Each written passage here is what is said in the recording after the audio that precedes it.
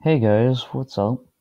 So today we're going to be making a acute triangle, and we're going to be finding the very middle, or very center of that triangle.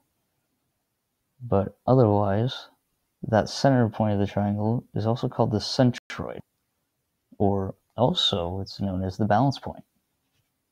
So let's get on with this, shall we? Point A, point B, and point C. There we go. Now, first of all, to find the centroid, we would have to find all three medians.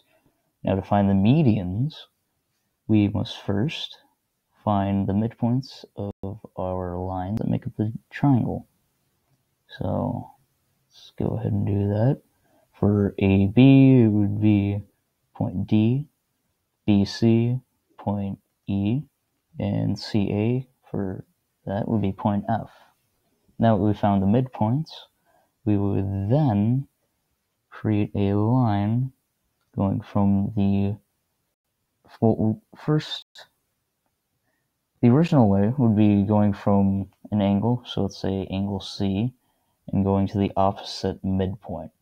So for C, it would be D, and for B, it would be F, and for A, it would be E. But usually I do the midpoint to the opposite angle. Now, also, first thing, or second thing,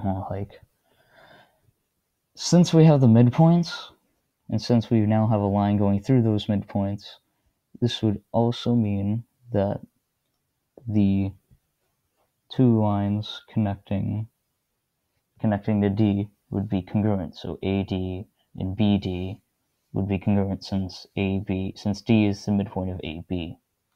So let's mark those.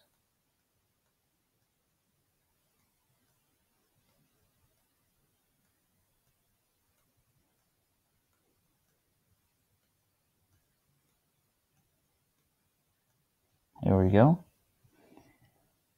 Also, since we have all three medians, we can now find the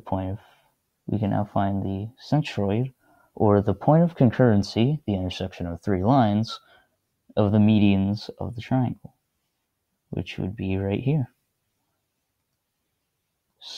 And now we have found our centroid, or the exact center of the triangle we have made.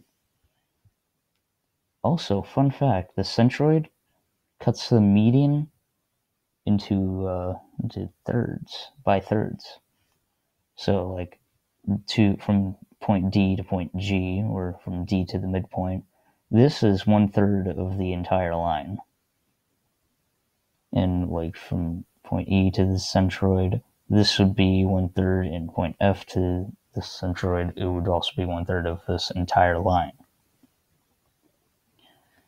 So, yeah, that's about it. Hope this was helpful for you.